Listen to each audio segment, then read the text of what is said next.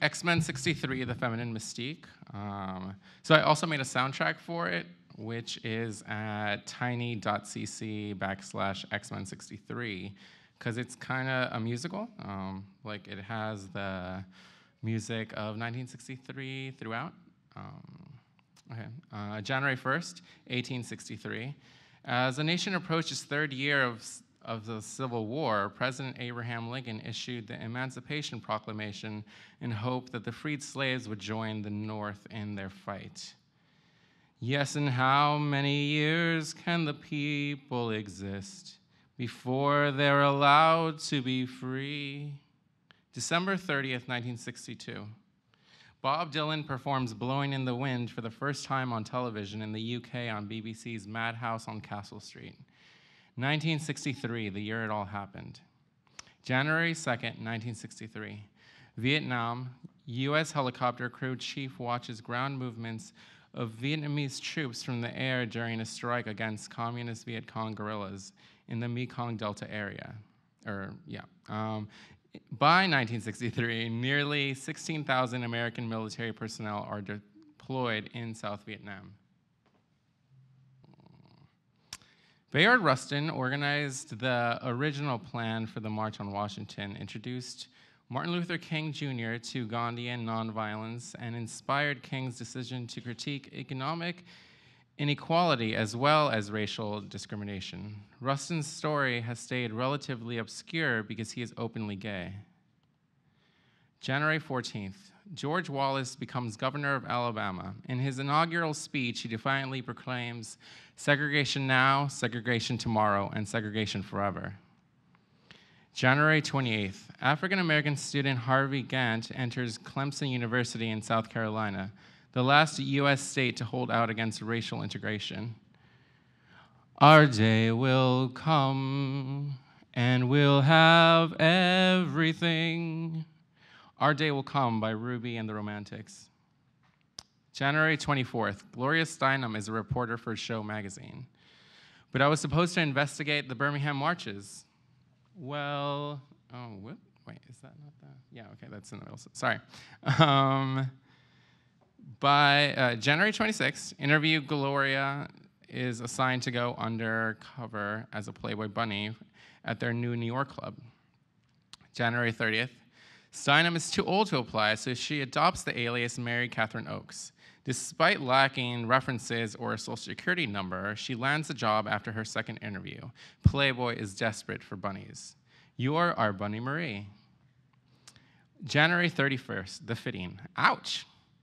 The club says bunnies are chosen for 3 reasons. First, beauty. Second, personality. And third, ability. You have to pay for the upkeep of your costume. I'll give you a swatch of fabric to get your shoes dyed to match. So this is like the Playboy Club. If you guys haven't seen it, there's a kind of semi-documentary about Gloria Steinem in it called A Bunny's Tale that's really good. It's very Lifetime television for women, which I'm a fan of. February 1st, we had makeup training at Larry Matthews, teased our hair into ridiculous shapes, and stuffed our bosoms full of Kleenex. We were American geisha. February 2nd and 3rd, we studied the Bunny Bible, and February 4th had lectures with Bunny mother and father and a complete physical exam, including an internal exam. I found out the state of New York doesn't require waitresses to have any exams, so why were bunnies being tested for venereal disease? Sukiyaki by Kyo Sakamoto.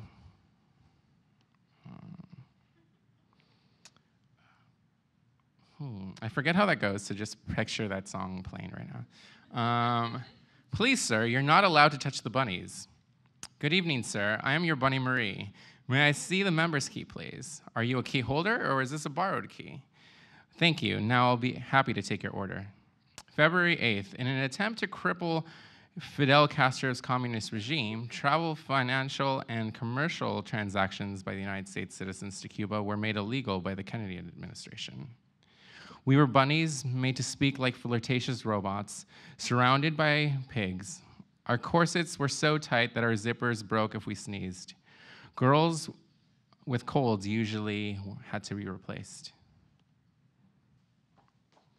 February 4th, Betty Friedan, mother of second-wave feminism, turns 42 years old. February 11th, poet Sylvia Plath commits suicide less than a month after The Bell Jar is published. February 17th, Michael Jordan is born. February 19th, the publication of Friedan's book, The Feminine Mystique, gave a name to the unspoken dissatisfaction women had been bearing in American society, and is credited with sparking the feminist movement of the 1960s. Flashback, 1957, The Feminine Mystique interviews. I'm having trouble with this title, this mysterious feeling that there's something missing. Something more. This feminine mystique? Honey, I'm home. After a hard night working as a bunny, I get home and shed the guise of repressed femininity and transform into someone more comfortable. I've been living as a man for years, changing as the need arises. Later, we talk about possibilities. March, Casa Susanna, once named the Chevalier Dion Resort, is a home for heterosexual transvestites in the Catskills, searching out their true selves. The resort, owned by Susanna Valenti, is self-described as a TV haven, a place where the girl within can be developed. The guests of Casa Susanna are not showy drag queens, but people that want to freely dress as they feel most comfortable. Their wives are also welcome. Sometimes they would sit and simply read together. Published this month, What Is Remembered by Alice B. Toklas. Oh my. City of Night by John Recchi.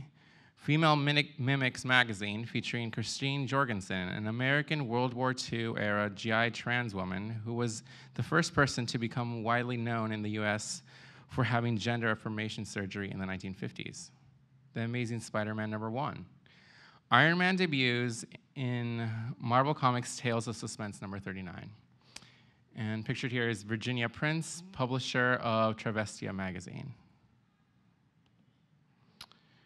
The End of the World by Skeeter Davis peaked in March 1963 at #2 on the Billboard Hot 100, #2 on the Billboard Country Singles, #1 on the Billboard's Easy Listening, and #4 on Billboard's Rhythm and Blues. It's the first and to date only time that a song cracked the top 10 of all Billboard charts. Billboard ranked the record as the #3 song of 1963. March 5th, Camden, Tennessee. Country music star Patsy Cline is killed in a plane crash. Why does my heart go on beating? Why do these eyes of mine cry? Don't they know it's the end of the world? It ended when you said goodbye. March 20th, the first pop art exhibition is held in New York City. Pop artists Andy Warhol, Jasper Johns, Yoko Ono, Lichtenstein, Wayne Thiebaud gain national notoriety, as does the entire genre of pop art. So this is the last page I'm gonna read, and then I'm just gonna flash through the pages so you could look at them. March 18th, Vanessa L. Williams, first African-American woman to be crowned Miss America, is born.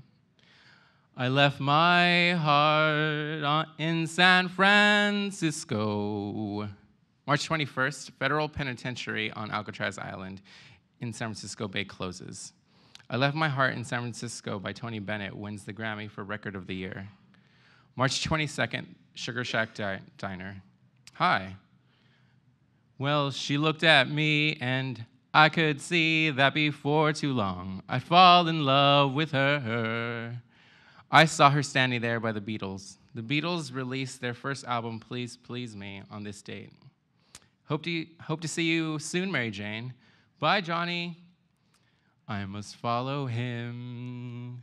Ever since he touched my hand, I knew that near him I always must be, and nothing can keep him from me. He is my destiny.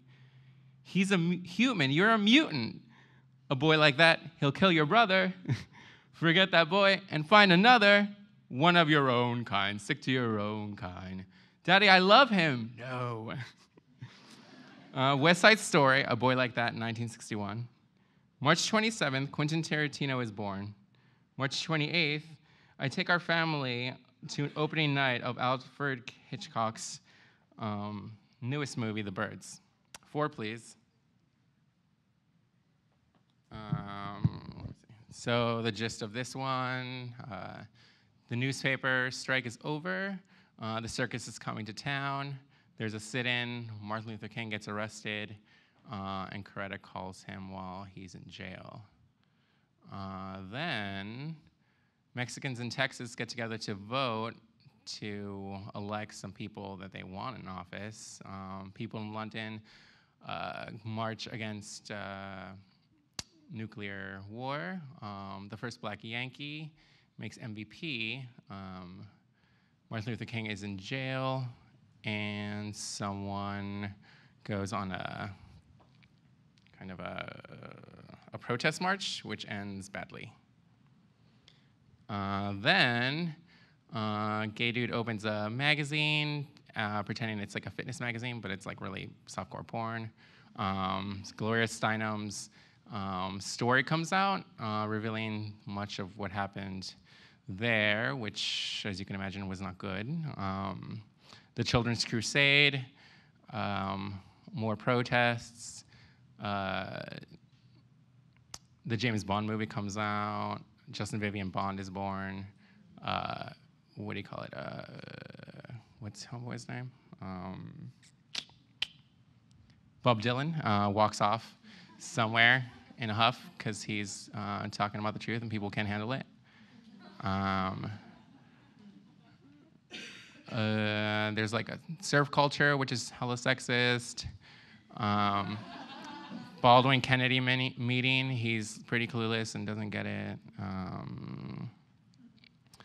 There's another sit-in. The Emmys happen. I talk about the ones that I find are like civil rights adjacent. Part 2 of Gloria Steinem's Bunny article comes out. There's an Equal Pay Act, so women are paid, same as men. Still hasn't really happened. There's that monk that lights himself on fire. Cleopatra comes out. The University of Alabama is desegregated after some issues. Medgar Evers is murdered by someone in the KKK. They stop reading the Bible in schools, which is awesome. First lady astronaut, or female cosmonaut, rather, from Russia. Leave It to Beaver is over, so the 50s are actually over now. Martin Luther King has the biggest civil rights march to date, other than it was right before the March on Washington. And then JFK goes to Berlin, and I put in Dankeschön because it's appropriate. And that's it. That's all she wrote.